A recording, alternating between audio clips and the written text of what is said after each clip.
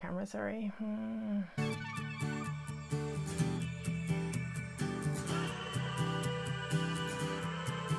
Hello everybody, welcome to the Braid and Tinker podcast. My name is Melanie and this is a video cast mainly about the things that I knit.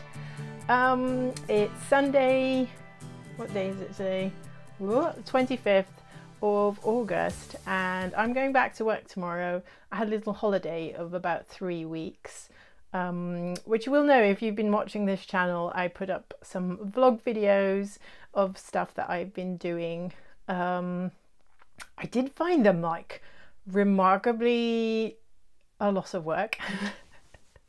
So I've kind of stopped recording those, but here is another podcast, sort of back to our regular scheduling. So that should be good, I think. It's really warm today. It is about 26 degrees Celsius at the moment. It's not even 12 o'clock yet, so it will get warmer. So I need to get into my first finished object quickly so that I can take it off. And that is this thing. This is the Angel Face Turban by Poison Knits, I think. Yes, well. The designer is called Amy Appel and she uses the brand Poison Grrls. I knit most of this when we were in on holiday in France, and then I had like just the little windy bits to do at the end, and of course like the last 10% of any project always takes the longest. So yeah, there we are. I really like it because I've been sort of into the vintage style stuff. I'm not sure that I would wear this outside of the house though. I'm not sure I'm brave enough for that, but I do really like it. It's actually quite comfortable. I usually, like, things don't usually stay on my head for some reason. I think it's because the back of my head is quite flat. And then like if you put things over it, they don't kind of hug up against the back of your head. Mine just like slide back off.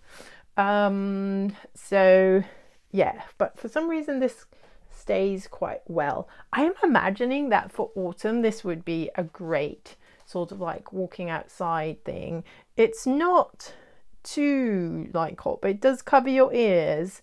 And yeah, I wouldn't wear this in the dead of winter. I think it wouldn't be warm enough, but for autumn I think this would be quite nice. I like pair because I have these like vintage style sunglasses. I quite like this, but yeah, we'll see if I'm brave enough to wear this outside. Actually, I don't think so, but I do really like this knit. I knit this out of a skein of Halloween yarn that I dyed up last year called Delightfully Tragic, and it used up less than 50 grams of that ball, so I can definitely squeeze out a pair of socks with the remainder of that, albeit short socks. Or I could use like pair it with a mini and yeah, for heels, toes and cuffs, and then make regular-ish size socks. But I really love this color.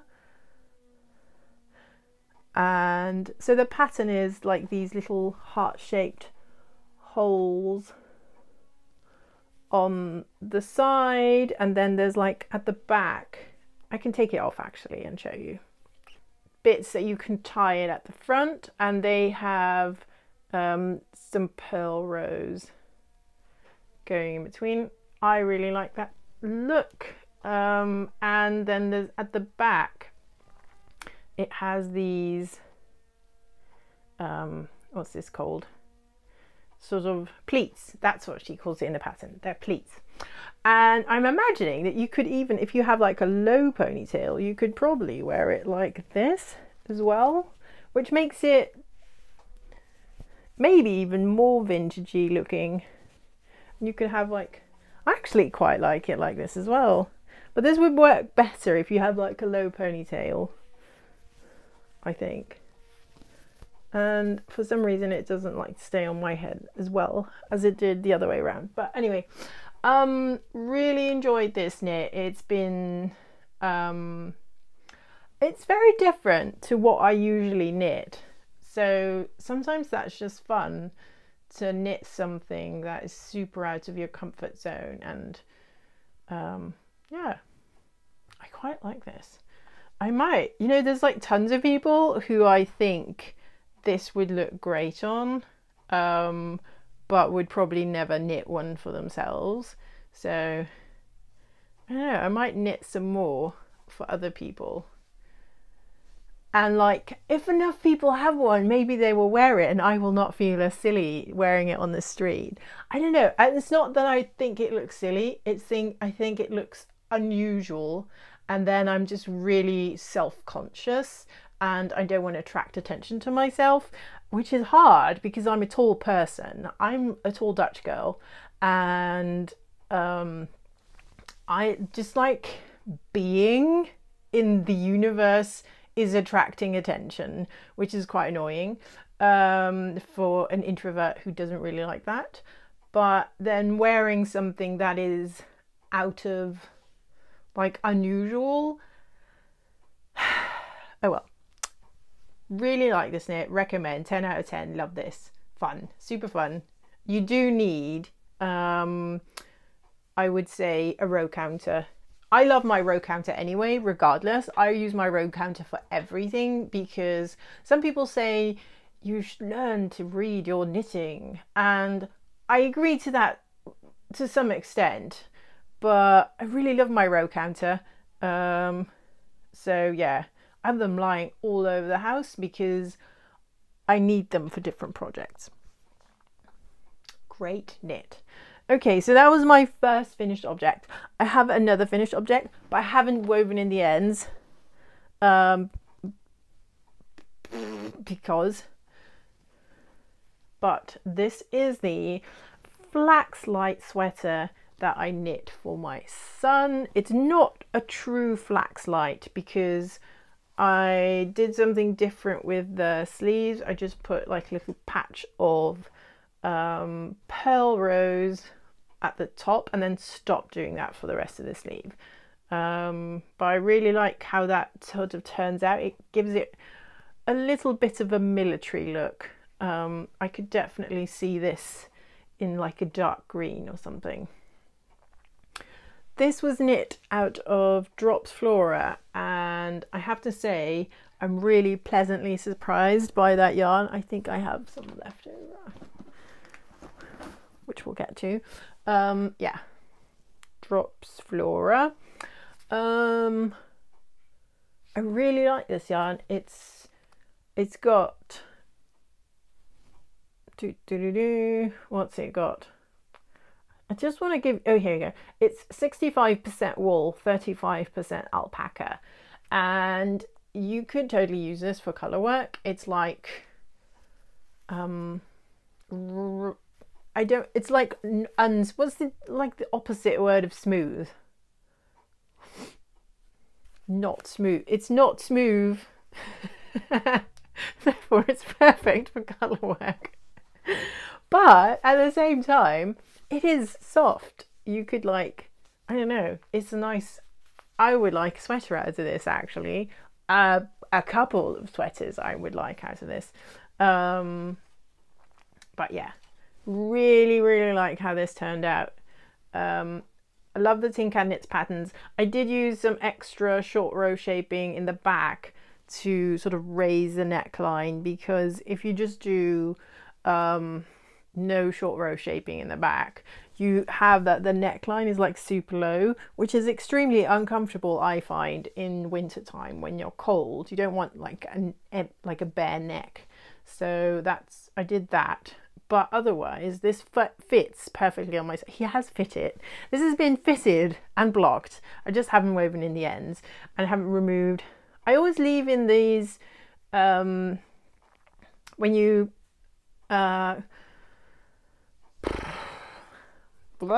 okay, so when you split for the sleeves, you put the stitches, the sleeve stitches, on a holder. I just use some scrap yarn for that. And I always leave that in when I'm picking the stitches up to knit the sleeves, because it's way easier to match up the lines for the sleeves and then make sure that they are of equal length. So tip for you. I think that was in the Winterfjell sweater pattern by Ellie from Skandia Knits as a tip, and I've just been using that for all my raglan style sweaters where you split for the sleeves. So love that, love this. I have 2 balls left. I used 3 balls for this, and the last one was not, so 2.5 balls, and this was the, oh, what size? I think 4 to 6, could be wrong. I should have looked that up beforehand, but anyway, my son has just turned 4, but he is a tall boy, so yeah, Dutch people. This is the thing though, like Dutch people know that if you're buying clothes from any other country, you have to like add sizes because we're just taller than most. Although I think like I've been to Montenegro, and people there are probably taller than Dutch people, but because it's such a small country, I mean the Netherlands is a small country, but Montenegro is much smaller. I just don't think it really registers on people's radar, but people are really tall there as well, and tan. Anyway, tangent. So those were my 2 finished objects, the flax light and the turban.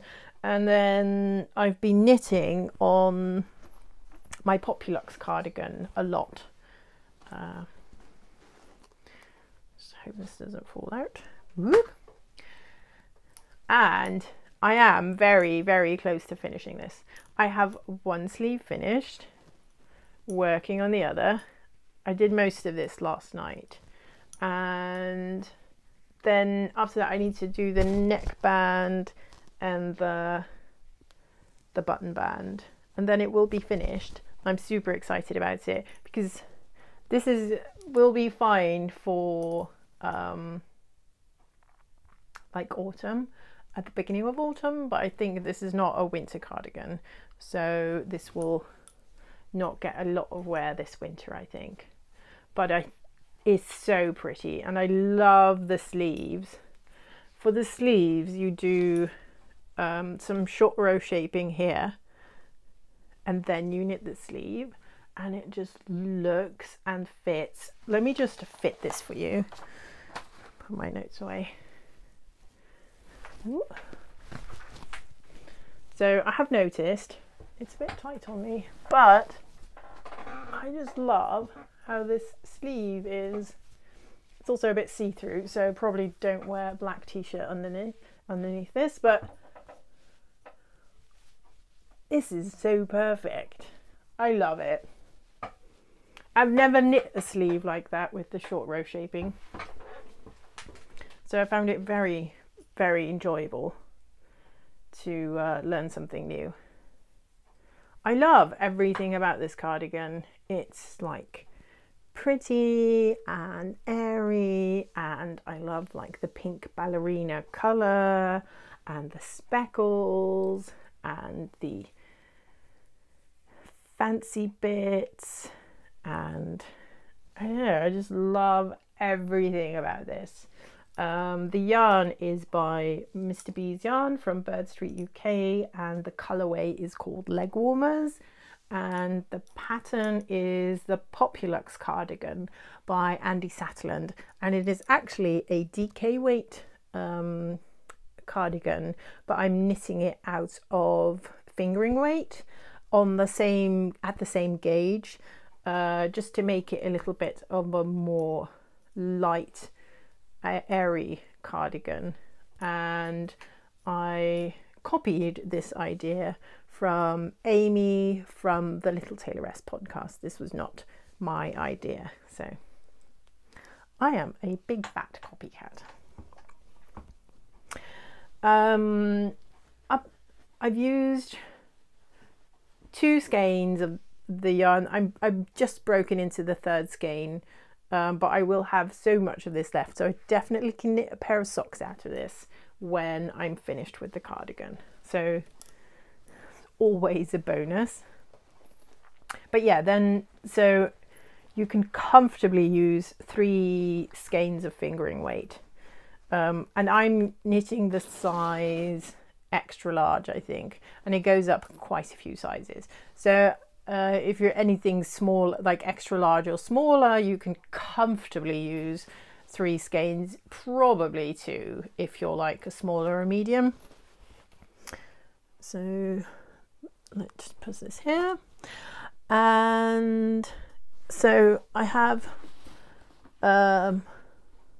one of my sisters, because I have many, is pregnant, and she's almost due with a little girl, and I thought I would cast on some baby knits, and this is the Petit Bloomers pattern by Karen Burrell, and her Instagram handle is Oomieknits, OOMIE knits.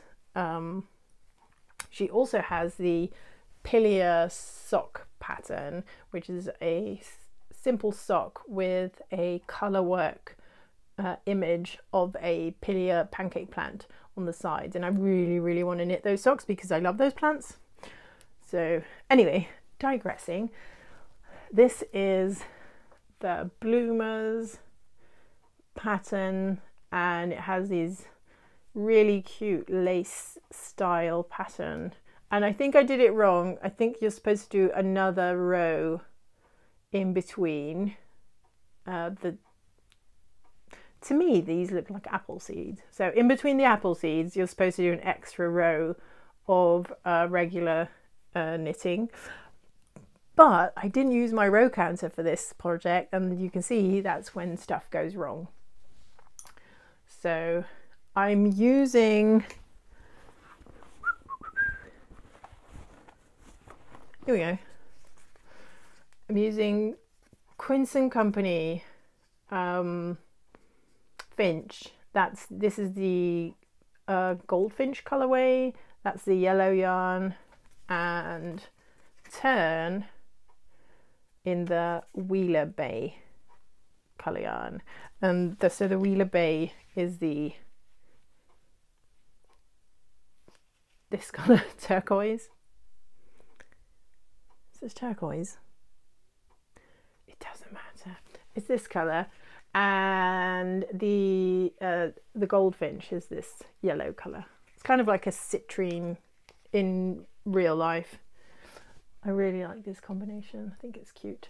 So this pattern needs legs, and then it'll have some straps at the top to hold it, but the pattern also gives you the option of knitting an I-cord and making yarn overs in your ribbing and then looping it through, so you can like tighten it with an I-cord, which is also a very cute option, and probably I would do that next time.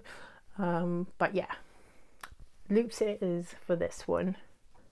My last whip is a pair of socks, because I had a couple of train trips this week, going to my sister in Rotterdam and to my parents in The Hague, and you need to take a train trip, and I usually give my phone to my son so that he can watch cartoons and not bother other people in the train, and then I bring some knitting. So I'm knitting these super autumnal socks, and this little stitch marker my mum gave me, which is so cute because it makes these socks super autumny. This is Lion Brand yarn, Sock Ease, and it's the toffee colour.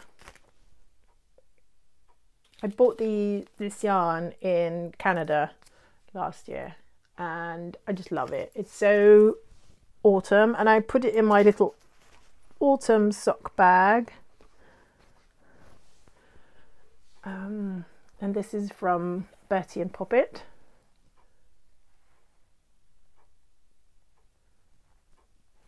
And I put on a little Doodle Cats pin, Halloween pin.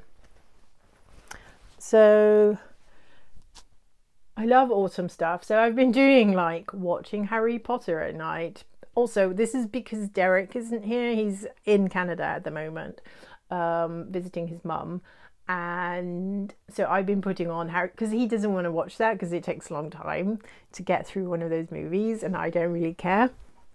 So I've just been watching Harry Potter, drinking like hot herbal tea, knitting on my autumn socks, lighting a little candle, or we have like a ton of beeswax because we have the bees and then they leave wax. And sometimes when it's new wax, you can use it for like making lotion bars or that kind of stuff. But the bees reuse their wax sometimes, and actually most of the time. And it sort of like, they build with it and then they like gnaw it or something, and then I don't know, bees do something with the wax. They sort of recycle their wax, which makes sense because why would you throw out perfectly good wax? Anyway, after a long time the wax gets darker and darker, and it kind of smells smokier and smokier. And if it gets like really dark, you need to remove it for them so that they can make new wax, I think. See, I don't know enough about bees to be telling you any of this, but anyway. So we have some bags of like the old crappy wax that's like that they've been using for a long time. But you can put it in, if you have like one of those burners for wax melts. So it's like a burner, you put like a little tiny candle underneath, and then it burns whatever is at the top. And then you can put the beeswax on top. It smells so good, it's amazing. And like the house smells of beeswax, this like smoky beeswax, so good. Anyway, been doing that, and I've been totally into this autumn vibe, and then the sun comes out and it's like bloody hot. You know what I really want? I want it to rain and I want it to be cold so I can start wearing my knitted sweaters. And so I had this feeling, and then this morning again, like, oh, I really want to wear that one sweater. I can't because it's like impossible, it's too hot, no way. But I thought I'll just pull them out just to show you guys, because I knit these last year, and you probably, if you've been watching the podcast, you know these, but I just thought it'd be fun to show you again. So this is my Vinterfjell sweater jumper. I know this is a contested topic, and most of it is knit out of Rauma Finul yarn, except for the burnt orange. That is Tuku wool from a Finnish. It's Finnish yarn, but Rauma is Norwegian yarn, I believe. Yeah, I love this sweater. Every time I wear it, I just want to knit more colourwork sweaters. But it is so warm, just like holding it right now is making me break into a sweat. It's too much, it's really too much. Also, Rauma is not really soft. It's very kind of prickly. It has to be very cold, and if it's not, I need to wear something underneath to protect me from the prickle. But I do really like this sweater. I added so the short row shaping in the back here is actually in the batten, but I added short rows at the bottom as well, so that it covers my bum a little bit better. And I cycle a lot, and then when you're on your bicycle you're a little bit forward, and then your jumpers always ride up. And so this is like a little Dutch adding for sweaters to make sure that your back is covered when you're cycling. I really like just holding this and looking at it makes me want to knit another colourwork sweater. I'm just thinking, do I really want to have another prickly sweater, or should I just knit it out of the drop flora? It'll be a little bit of a lighter fabric, I think, and softer. So I think I might actually do that. I'm not sure if I would knit this pattern again, although one, I do really like it and I find it elegant. I would definitely use different colours though, so it wouldn't be this grey. And I don't think I would wear the use a bright pink again. I really wish I'd used a yellow or a gold or something for this, but I guess I was in a very pink mood when I cast this on. I remember though doing these things, the colour work section is so fast. You kind of, because it's like addictive, right? You're like, oh, I want another row and another row, and I want to see the pattern emerge, and then you have it and it's finished, and it's just literally taken you a week just to do this, all of this, and then you split for the sleeves, and then it's like 600 years of knit stitches, and then you finally finish that, and then you have to do the sleeves. Oh no. But yeah, I still really like this. Amazing sweater. The pattern is a Winterfjell sweater, and it's by Ellie from Skeinde Knits.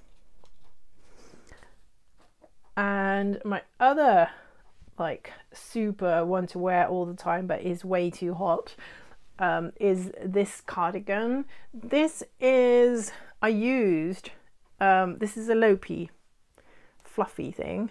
You can tell how extremely fluffy this is. This, I knit the Arboreal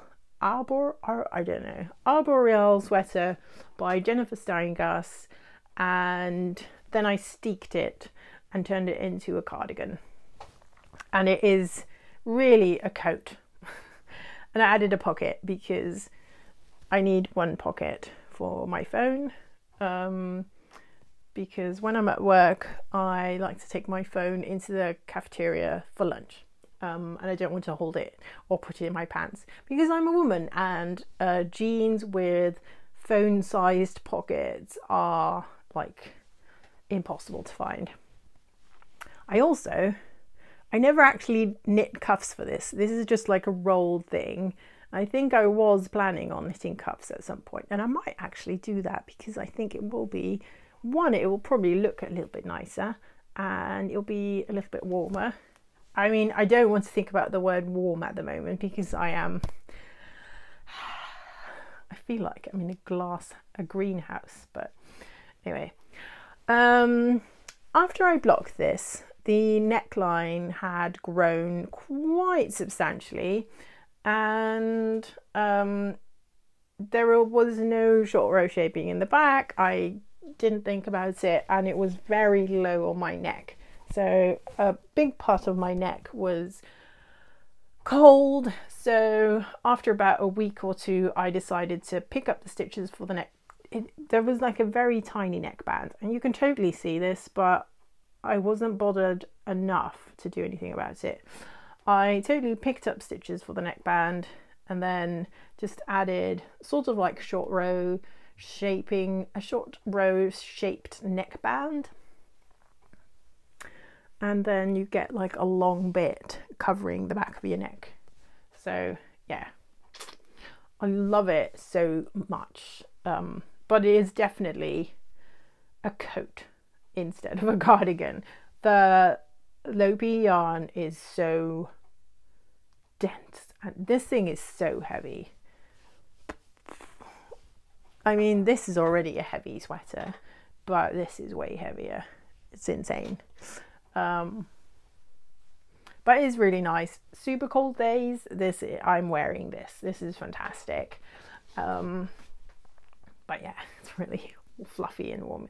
I do find that the lighter colour yarn is way fluffier and softer, and that the burnt orange colour it's kind of crispy. And I don't know if that is because when you're doing the colour work, the strands are in your hands way more, and you're working your way through the yarn a lot more, and it's just gets softer, or if that's just the nature of the white one is softer than the orange one. I have no idea, but yeah, love this pattern, love this thing. Totally recommend adding pockets to garments.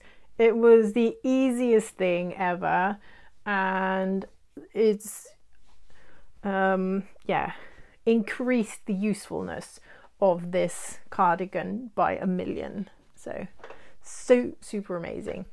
So let's talk about the Soldotna.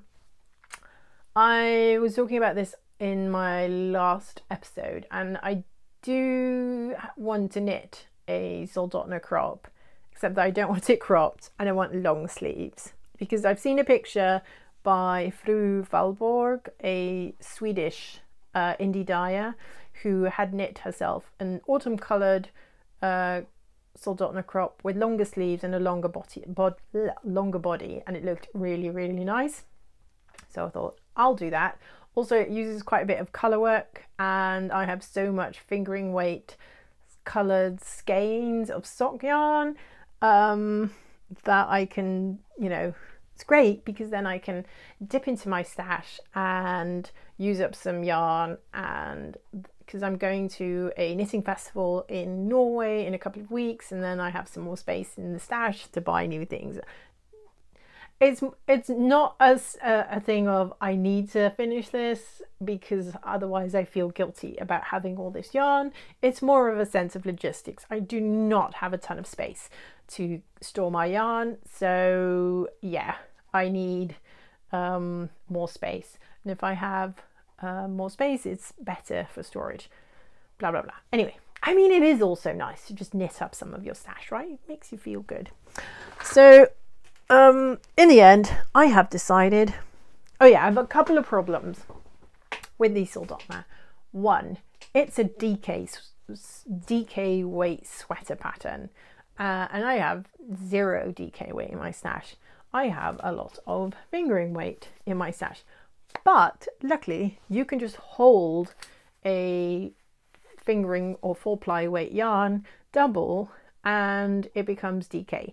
DK literally stands for double knit, so no problems, hold it double, it's fine.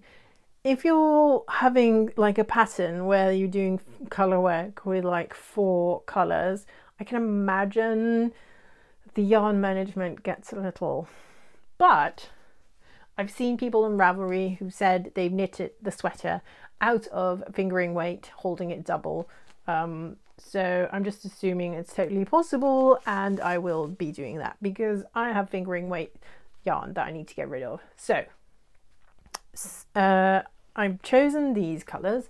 This is Lagoon Mist. This is by Gamer Crafting,